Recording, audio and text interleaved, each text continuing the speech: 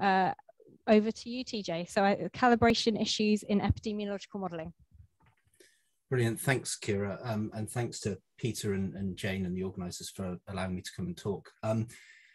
So I'm going to present. So this work is very much ongoing work, and it's ongoing work trying to think about how we can use UQ methods to calibrate a large-scale stochastic metapopulation model of COVID-19. In the spirit of the title, I'm very much going to be presenting the challenges that we've come across, and unfortunately not many solutions yet, but potentially some way forward. So to give a bit of background, so one of our collaborators, Leon Danon, University of Bristol, a few years ago, developed a framework for implementing sort of stochastic compartmental epidemic models on top of a metapopulation structure. So in this case, effectively the country is split up into electoral wards, and epidemics are run within each ward, but based on travel commuting data, individuals can move between wards. Okay, so you know, you might have a sort of more systematic work movements or commuting movements, and then other movements due to, you know, leisure time movements and so on and so forth. So the idea is that you effectively can generate spatial spread through this network of commuting data. And at the beginning of the outbreak, Leon got some money, and together with Christopher Woods at Bristol, they turned this into a general purpose Python package that enables people to write sort of customized epidemic models and embed them within this sort of metapopulation commuting structure. And if anyone is interested, there's the software is all available with documentation at this website down here. And Leon came to us and sort of said, well, look, you know, it would be really interesting to see whether or not it would be possible to calibrate a model built, you know, using this software, because, you know, there are certain sort of policy questions that could be explored by having models that are defined at sort of higher spatial resolution. So that was the kind of original sort of challenge that we were sort of set with. So we developed a model in MetaWards, and our current model looks a bit like this. So individuals begin susceptible, sometimes they become infected. If they become infected, then some individuals will become asymptomatic and eventually recover. Some individuals will become symptomatic and they will get sick. Some of those individuals will recover, some will die, and some will go into hospital, of which some of those individuals will eventually recover and some will pass away. So this is a sort of fairly standard model structure for COVID. We have parameters in the model that govern not only the transmission terms, but they also govern the amount of time, the length of time that individuals spend in these various compartments. And importantly, what we wanted to build in from the outset was some age dependence, particularly in terms of the probability of transitioning down these different pathways. So it became fairly clear early on in COVID that there was a, you know, the chance of you having a more severe outcome is very age dependent. And so some of these parameters, particularly the ones governing the transition probabilities, we have built age dependence into this from the outset. If anyone is interested, all of the model and the model development and the various things that we've tried are all published online on this website, and we were sort of hoping to just keep putting stuff up as and when we do things. Because we have age structure in the model, we have age categories, we also have age-dependent transmission. So we use data from contact survey data, so from things like the Polymod study, and more recently the COMIC studies that look at, so these are data sources that give us some sort of estimate of the contact rates between individuals in different age classes with other age classes. And so we can build this into the transmission potential. And this thing on the right-hand side, don't worry about the actual numbers here. This is really just a simulation of the model, just really to show the spatial kind of structure of the model. So this is effectively what we're sort of working with. And we're trying to calibrate this in the first instance to things like deaths and potentially hospitalizations as well. So from a calibration perspective, if we observed the right things. So specifically in this model, if we observed the number of individuals in each of these states at each time point, at each region of space, then conceptually we can actually just write down a likelihood function for this. And we could solve this in using whatever, Bayesian or maximum likelihood type method we wanted to. Okay, and the likelihood function takes this sort of form where, so I'm using pi here to just denote a generic sort of density function, but essentially we have so x here corresponds to the hidden states, so i.e. the numbers of individuals in each of these classes, and I'm going to use z to correspond to the data. Okay, so what our stochastic model does is it propagates individuals through time. So propagates the states of the system at time t-1 to the new states at time t. Okay, so this is our stochastic model. And then conditional on the hidden states, we have some stochastic observation process, which maps our hidden states to our data. Okay, and we have a time series, so we sort of product this across the time series. And of course, the challenge from a statistical perspective is the fact that the x's are all unobserved. And so essentially to get this likelihood, we would have to integrate over all of the possible unknowns, right? So all possible epidemic trajectories that we could think of. And obviously this is a very high dimensional integral, and it's not one that we can calculate analytically. So there's been lots of methodological development looking at ways of estimating this integral, and we can do it. But typically we can do it in much smaller populations. They effectively, the methods are incredibly computationally intensive. And so when you start to try and scale this up to a model that is as complex as the MetaWards model that we're working with, it just becomes infeasible. So we were trying to think about ways in which we could do this, but by leveraging some of the UQ technologies, particularly emulation, things like that. But we ran into some challenges that hadn't come up in other models that we've been using. So I'm going to sort of run through a few of these just to give you some ideas. So the first is that stochastic infectious disease models can induce behavior which is somewhat difficult to emulate. And I'll give you a couple of examples of this, but these are sort of behaviors which don't manifest in deterministic models. Things like multimodality, for example, in outputs. What we've discovered, particularly with the spatial model, is that seeding becomes really important. So not only how many introductions of infection you have, but also when and where those introductions are made. And in the early stages of the disease, the model trajectories through space can become very sensitive to these choices. And we really, for COVID, don't have a very good idea of where infection came in and when. And we are interested here in calibrating to spatial regions simultaneously. So in actual fact, we do not calibrate to wards. We aggregate up our model to local area district level. And there are about 300 of those in the country. So we're not sort of aggregating things up to the national level. We want to be able to emulate or to model the model fit within these spatial regions simultaneously, which means we either have to build lots of emulators or we have to come up with some way to do this in a sort of maybe by data reduction or something like that. The other thing is just that it's actually taken us a very long time to run the model, because we are developing both the MetaWards model itself and MetaWards itself is developing, as well as the UQ. And these models take a long time, and most of the time is spent waiting for them to queue on HPCs before we can run them. So it's just quite a slow process that we've come across trying to do this. So to give you an example of what I was discussing with the seeding, here is some data. So we've run the model now up to the first lockdown. And what I've plotted here is on the y-axis are the proportion of deaths in the country at the time of the first lockdown, and on the x-axis here are the different regions, so northeast, northwest, and so on. And the black dots correspond to the data. The grey dots here corresponds to a run from an ensemble of design points across our input space.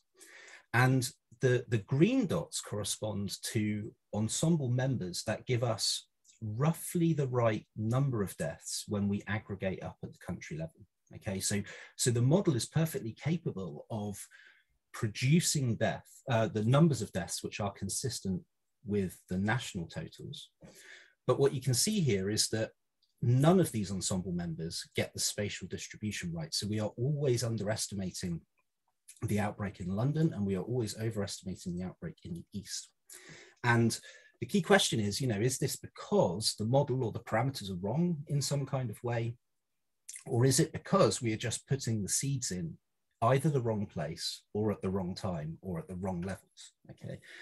Now, again, in a perfect world with infinite computing resources, then we could potentially put a prior distribution on import rates in each region and allow the model to calibrate. So end up with a posterior distribution for introduction to infection within each local area district. But we just can't do that here because there are too many of them. And so we've been really struggling with how to deal with this. Now, this sort of behavior, so another type of behavior that we get, I'll come back to the seeds in a second, but another type of behavior that we get with stochastic models tends to happen specifically when we start off with low numbers of infections. So here is an example. So this is a plot from a paper that we published a few years ago now. And this is, what I've plotted here is a posterior predictive distribution for a model of Ebola. So a single population model. And what I've plotted is the final removal time. So effectively, we take our posterior distribution, we take samples, we run an epidemic, and this plots the time at which the epidemic died out, okay? And what you can see here is that there is a very high probability in this case that an epidemic is seeded but dies out pretty quickly, so within 50 days or so. But also, if it sort of gets beyond 50 days, then it tends to run for a long time, right, and infects lots of people. And in fact, although you might think that this is a function of the ensemble, in fact it's not. This is a function of the model, and in fact, if you take the posterior mean estimates, for example, and you just fix those, you get the same pattern. Okay, so this is something which comes up in stochastic models that does not come up if you fitted a deterministic model, right? In a deterministic model, you'd end up with a prediction that would be around 200 days, okay? Now, the data here correspond to an epidemic that ran for just over 200 days, okay? But you can imagine that if we simulate from this model, and we just simulate forwards and we don't do anything else, if we have finite computing resources, then there's quite a high probability that we just end up simulating things that look nothing like the data. Because there isn't this nice smooth distribution. Now, if I look now at the trajectories, and what I've done here is taken all of the epidemics that last beyond 100-something days, okay, and I plot those out. So that the white line here is the data, and the black bars correspond to the posterior predictive mode. You can definitely see that we can get trajectories that do look like the data. But if we average across the whole ensemble here, then it pulls this mode down. And you can also see that the variance, so this is the posterior predictive distribution here, you can see that the variance is also changing along the time course of the epidemic. So stochastic models can induce quite wide variability in trajectories. And these challenges are exacerbated in certain regions of the parameter space, but in particular when the number of infectors are low, right? So at the beginning of an outbreak, for example. And if you think about what we're doing with our spatial metapopulation model, what we're doing is taking a massive population and splitting it into lots of small regions and introducing a few seeds in each region. And that means that the potential range of spatial trajectories that we could get in the early stages of the outbreak is huge. Okay? And what we have observed in the data are potentially one realization from that process. Okay. And so what we the two things that we've been thinking about is firstly that we probably need some kind of data assimilation mechanism just to try and put more weight onto trajectories that are more like the data. And also perhaps some mechanism for trying to deal with the seeding. And maybe we're just putting seeds in the wrong place. So with regards to the data assimilation mechanism, the approach that we're going with is a sort of particle filter type idea. Just to illustrate essentially how this works, so this is sort of one-dimensional example. Imagine that we've got some state on the x-axis here and y-axis, sorry, and time along the x-axis. What we might do is start off with a bunch of samples from our initial condition distribution, some sense. We simulate forwards based on our model. And then we have some data, which is the red dot here. And remember, we have this observation process around our data. And so we use the observation process effectively to weight these particles so that particles that are more consistent with the data have a higher weight.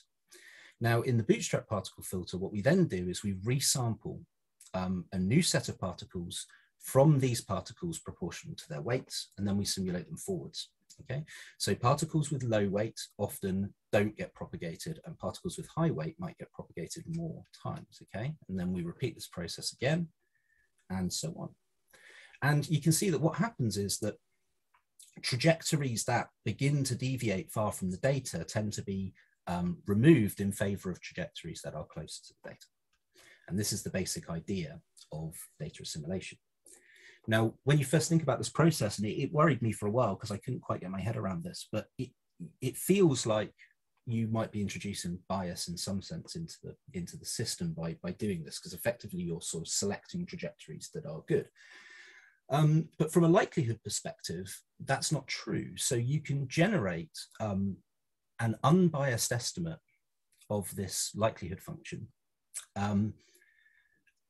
from the particle weights. And furthermore, it turns out that that estimate of the likelihood is both unbiased, but also has a much lower variance than you would get if you just did a sort of naive Monte Carlo estimate. And so this data assimilation can be really useful because it can nudge things towards, so you use information from the data effectively to feed into your simulations. And that could help us to control this spatial spread in some kind of sense.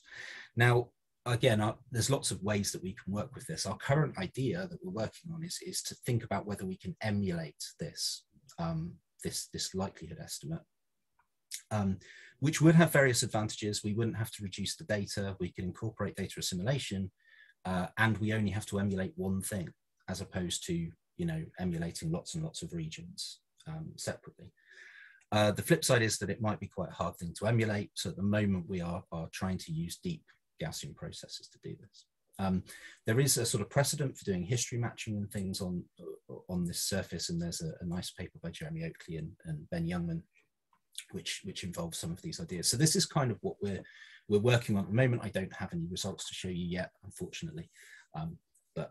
Oh, and I should say that data assimilation doesn't solve all of our problems, by the way, but it might help some of them. Now, another thing that we're trying to build in is a model discrepancy process. So sort of classic epidemiological model wouldn't have any model discrepancy. So we would simulate forwards from our model and then weight according to the observation process, carry this through. But we know that our model is deficient in various ways, which Danny discussed a little bit on Tuesday. So what we're going to do, the way that we're going to try and deal with the model discrepancy is by introducing another set of states here, which I'm going to call Y. And Y basically correspond to an adjusted version of X. So we simulate from our model and we get some hidden states, and then we run those hidden states through a model discrepancy term, and we get adjusted states Y, and then our observation process is conditional on Y. And then the crucial thing is that we then pass the adjusted states through as inputs back into our model, and we continue this through.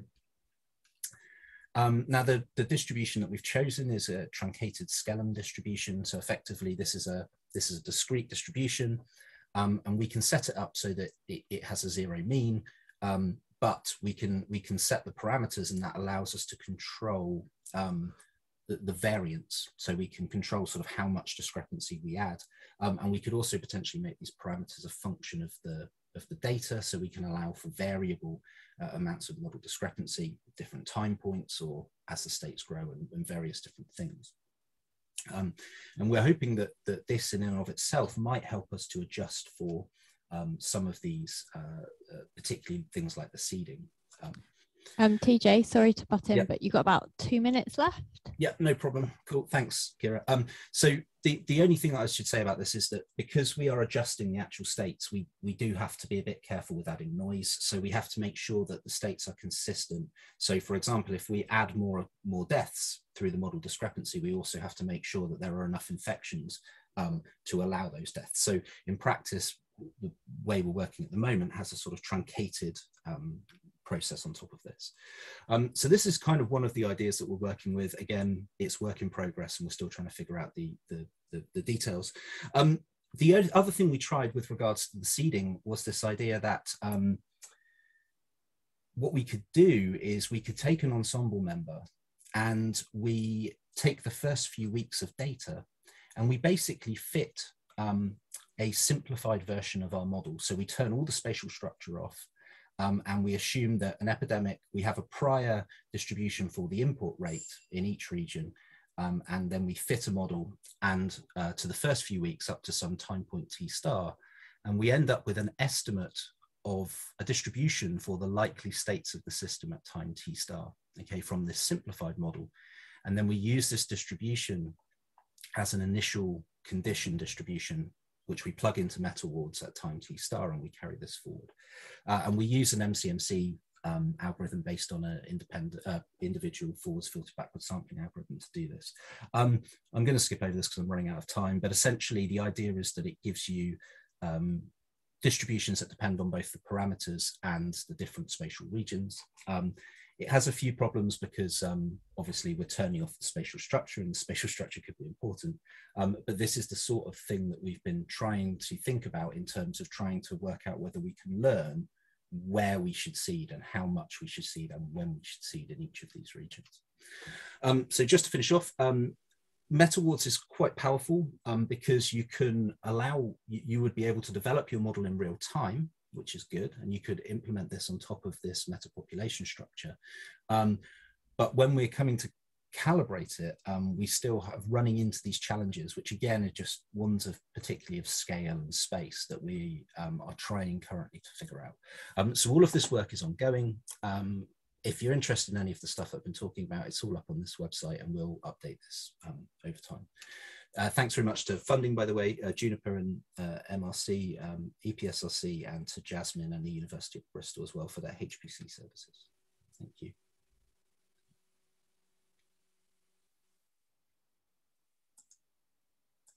Thank you very much, TJ. That was very interesting. So do we have any questions from the floor? Or,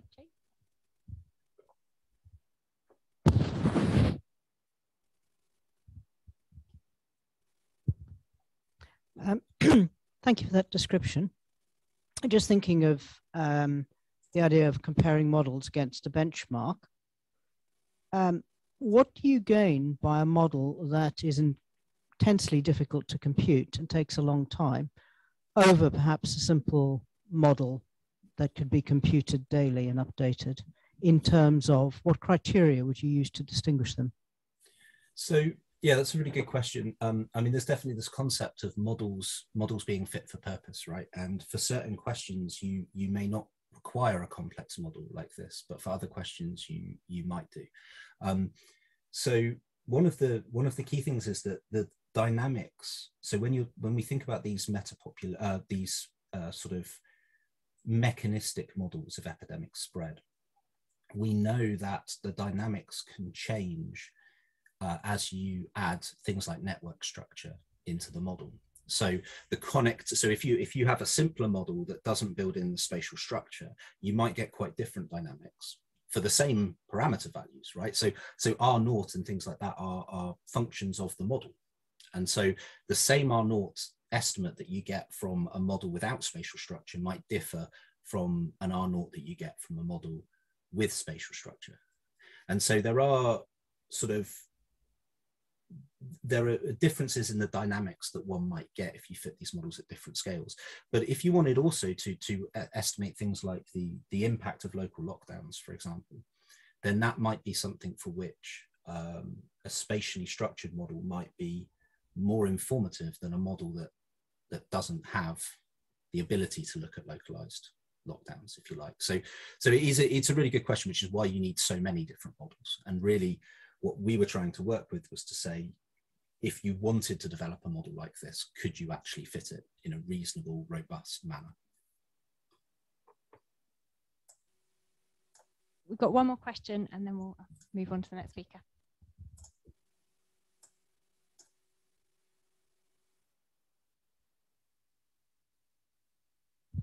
Richard Hibbs, British Isles DBT training. Thank you very much. Fascinating presentation. I'm intrigued by that early slide where you showed that the data from London was very much an outlier in comparison with the model predictions, but more which I can imagine reasons why that might be the case, but I can't quite figure out why the East of England regions, why the model was over predicting those. I mean, so the two questions are, do you think that's just a coincidence that it happened to be the East Midlands and the East of England? And if it's not a coincidence, what is your theory about that? Yeah, no, that's a really good question. My theory about that is that so in these early tests, what we were trying to do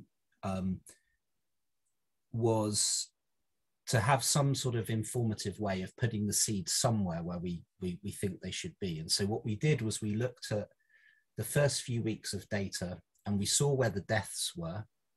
And we tried to introduce some seeds into regions where we knew that there were deaths, for example. And we tried not to be too prescriptive about this, because obviously we're aware that